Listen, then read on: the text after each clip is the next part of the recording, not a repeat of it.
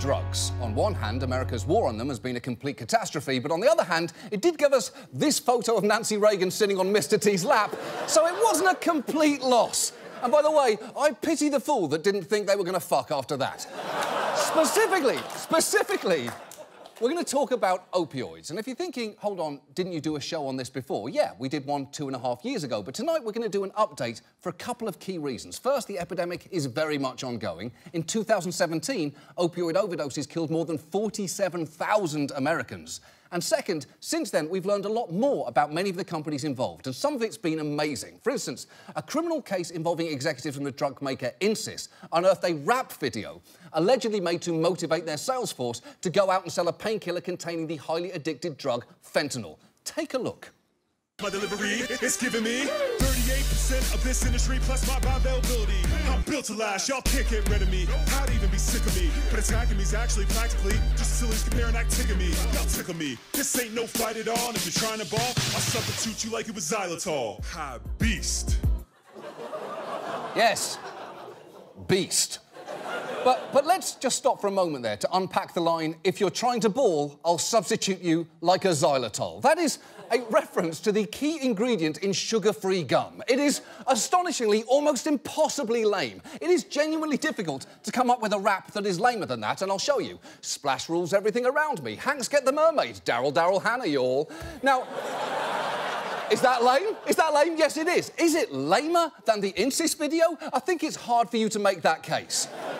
And that rap video was just the tip of the iceberg in terms of new information now coming out through numerous court cases. So tonight, let's pull a few of these new revelations together and look at what we've learned about how the first wave of the opioid crisis began. Because it's a story of how major companies acted wildly irresponsibly, skirted any meaningful consequences, and for the most part, avoided public scrutiny. Let's start with drug distributors. These are the big three. They're the companies responsible for getting drugs to pharmacies and hospitals. They're supposed to alert authorities if they notice suspicious orders of controlled substances. But for a sense of just how badly they failed to do that, look at Kermit, West Virginia. Named, of course, because it's where Kermit the Frog lives with his secret second family.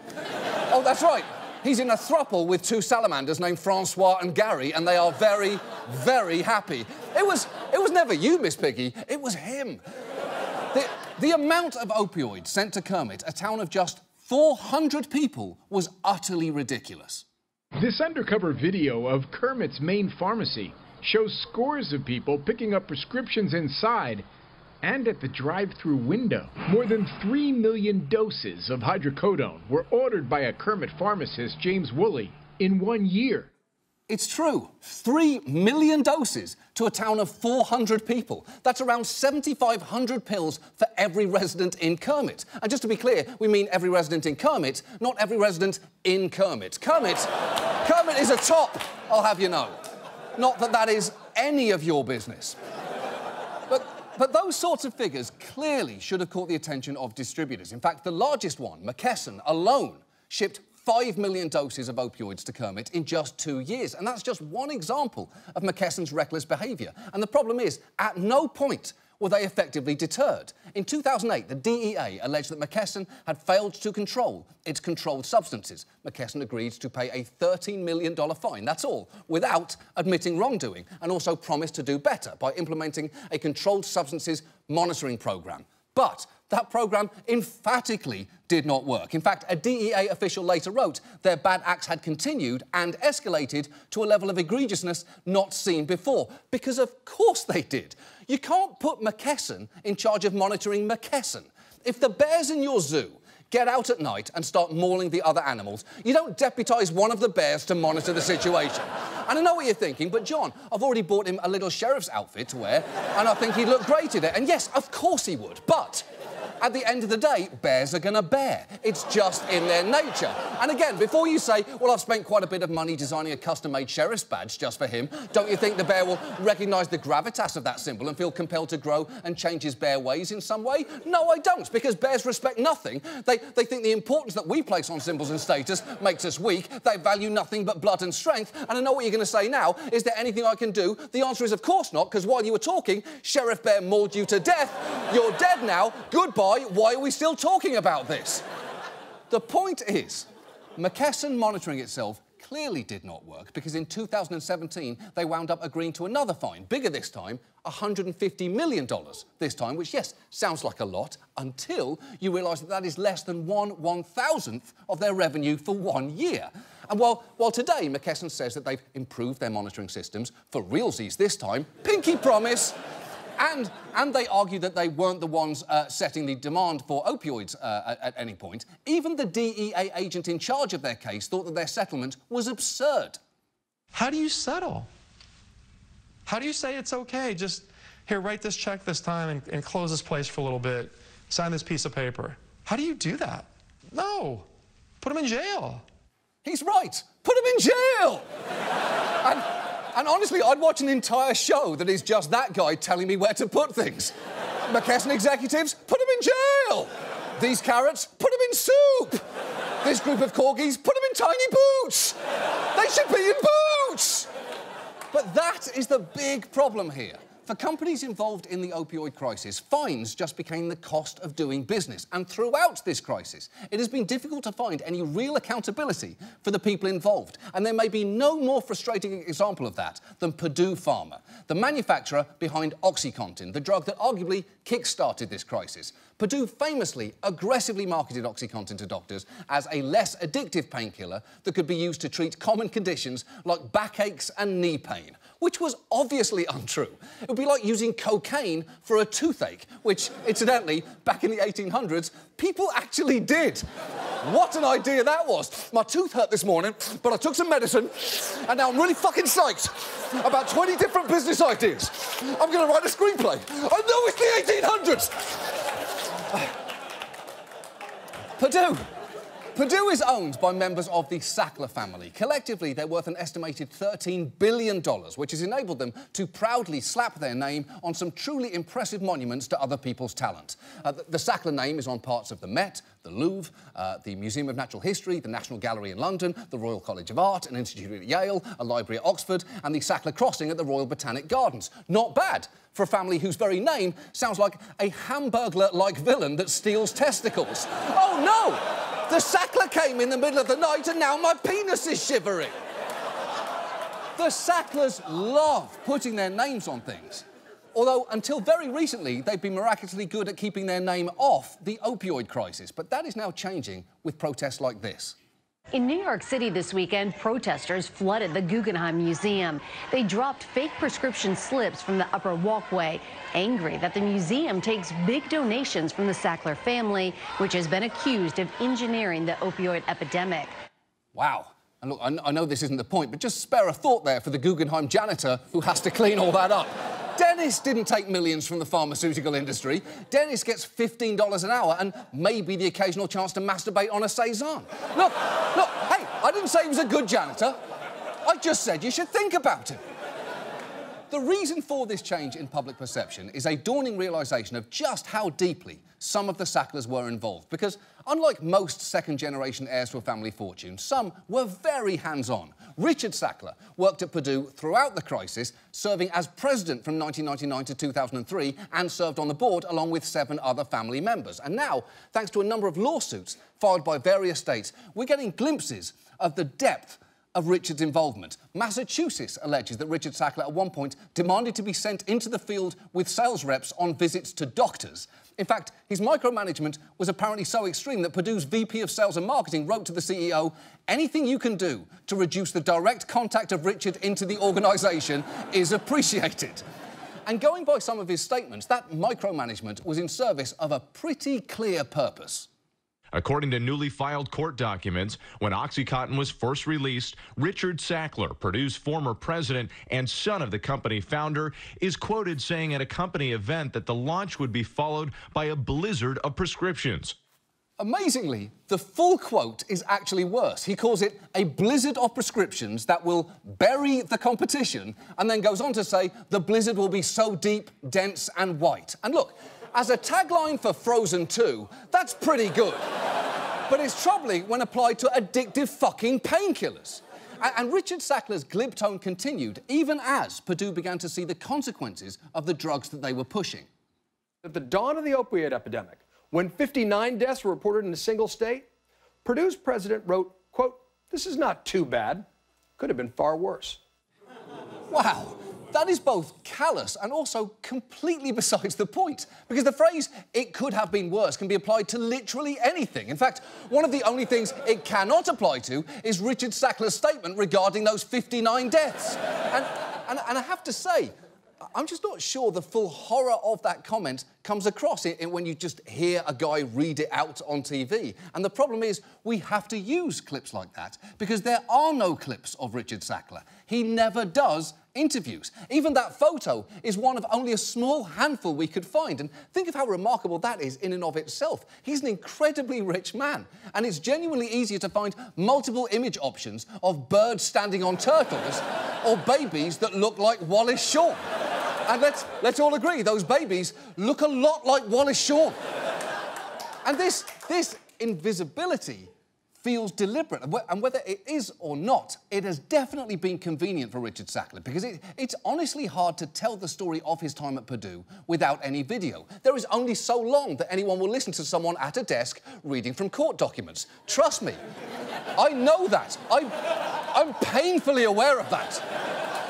So tonight we've actually done something unusual. To help you get the emotional impact of Richard Sackler's actual words, we got an actor to play him. So let's try that last quote again. Richard Sackler, a news article about OxyContin addiction says it's caused 59 deaths in a single state. How do you respond? This is not too bad. It could have been far worse. That's right. We got Michael fucking Keaton. Because, and I'll tell you why. Because when you're casting for a shadowy heir to a vast fortune who doesn't like to be in the limelight, you go Batman. And look, that helps a little bit, right? Here, let's try another one. As evidence mounted that Oxy was causing widespread addiction, Sackler urged the company to publicly blame those who were addicted. Michael Keaton, what did he actually write? We have to hammer on the abusers in every way possible. They are the culprits and the problem. They are reckless criminals. Sackler genuinely wrote that. And not only does that come off as malicious and cold-hearted, it also doesn't even make any sense. He's furious at the people who are part of the problem, but the people he's angry at helped make him incredibly rich. You don't see Adam Levine releasing a song condemning horny middle-aged women, because that would be hypocritical. Who do you think made you who you are, Adam? It's your just dangerous enough for suburban moms to masturbate to energy that got you where you are today. Show some respect to your base, son. Now, for legal reasons, I have to tell you, the Sacklers and Purdue insist the family didn't cause the opioid crisis and vigorously deny the claims in the lawsuits that we've mentioned, saying that Richard Sackler's comments have been taken out of context with, quotes, cherry-picked from among tens of millions of other emails and business documents. But two things about that, because first, whenever they've added context, it hasn't really helped much. For instance, their explanation for Sackler saying the news of 59 deaths was not too bad was that he was merely commenting about the nature of recent press coverage, which is not better in any meaningful way whatsoever. As for that blizzard of prescriptions line, they've claimed the full context for that is that his remarks were an allusion to his delayed arrival at that event due to the well-known blizzard of 1996, which again, in no way exonerates him. Oh, hey, guys, it's not like Richard was recklessly and callously anticipating OxyContin's popularity while it was sunny out. It was snowing. Hello? And the thing is, for a family that complains about a lack of context, they have fought tirelessly to withhold it because time and time again, they've settled cases on the condition that evidence will be sealed and unavailable to the public. In fact, a few years back, Purdue settled a lawsuit with Kentucky on the condition that the state AG destroy 17 million pages of documents. 17 million pages. That's an actual blizzard of context that they did not want anyone to see. And you can kind of see why, because just the glimpses of information that we've seen recently resulted in that Guggenheim protest, which in turn led to the museum deciding to stop taking funding from the Sacklers. And the Guggenheim is not the only institution that's cutting ties. The Sacklers and London's National Portrait Gallery have mutually agreed to call off a planned $1.3 million donation. It's true, the National Portrait Gallery bailed on the Sacklers too, and I know that. As punishments go, getting to keep $1.3 million doesn't sound all that fucking bad. But keep in mind that these people have infinite money and seem to enjoy nothing more than using it to purchase social status. So, not getting to put their name on things may be a real punishment to them. But I would argue that that should only be half of it. The other half is having to put their name on the opioid crisis that they fought so hard to distance themselves from. And that public accounting is starting to become possible, despite the fact that Richard Sackler has barely appeared in public. And there's actually a tantalising development here, because a few weeks ago, the transcript of a video deposition that Richard Sackler gave in that Kentucky case, the case, remember, where 17 million documents were destroyed, leaked to ProPublica and Stat News. This is it, right here. This is the thing that Purdue really did not want anyone to see. And there is some damning stuff in here. The really effective thing would be to see the video of this deposition, but Purdue is fighting ferociously hard to keep it under seal, which benefits them. As you've seen tonight, newscasters reading quotes will only get you so far. But we have the deposition, and you should know Michael Keaton is not the only actor we got to play Richard Sackler. In fact, we got multiple actors to read parts of his deposition word for word, and who better to convey the arrogance of an early exchange about Sackler's involvement in Purdue than someone responsible for playing one of the greatest drug dealers in the history of television? On July 30th of 2014, were you a director of Purdue Pharma, Inc.? Not that I'm aware. This is an affidavit filed in the Southern District of West Virginia. And does that appear to be your name? That does. And it's dated July 30, 2014. It says, Declaration of Dr. Richard S. Sackler. I am a director of Purdue Pharma, Inc., the general partner of Purdue Pharma, LP.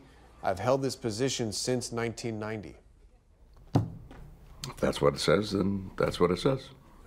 Wow. Richard Sackler came off like a real dick there, right? Certainly more so than if I'd just read that to you. And since we had Bryan Cranston, we didn't stop there, because this deposition also contains an excerpt of a speech that Sackler gave when OxyContin was launched, bragging about how quickly Purdue got the FDA to approve it. So we had him go full Walter White on that one, too. This didn't just happen. It was a deftly coordinated, planned event that took dozens of workers years of effort to succeed. The most demanding new drug approval package for any analgesic product ever submitted didn't languish at the agency. Unlike the years that other filings linger at FDA, this product was approved in 11 months, 14 days. Our previous best approval time for other products was measured in years, not months. God, I felt that in my fucking bones. And look, sure, we could have stopped there. Those two actors were already incredible, but then we remembered this is HBO. and if we want someone to read the shit out of another email that Richard Sackler wrote, this one characterising his devotion to OxyContin, we have access to the cast of another iconic drug drama. So brace yourselves, everyone, because Omar coming. You won't believe how committed I am to make OxyContin a huge success. It is almost that I've dedicated my life to it. Indeed. And look, the only problem here is all of these actors are pretty cool, and Richard Sackler decidedly is not. And so, to embody the fact that he responded, I don't know, more than 100 times during his deposition, we asked Richard Kind to read just a selection of them. How much money has Purdue Frederick or Purdue Pharma made off the sale of OxyContin? I don't know. Do you know how much the Sackler family has made off the sale of OxyContin? I don't know. Who's Lydia Johnson? I don't know. I don't know. I don't know. I don't know. I don't know. I don't know. How many Purdue entities are there? I don't know. Pretty effective, right? And look, Richard Sackler might say, hey, that's not fair.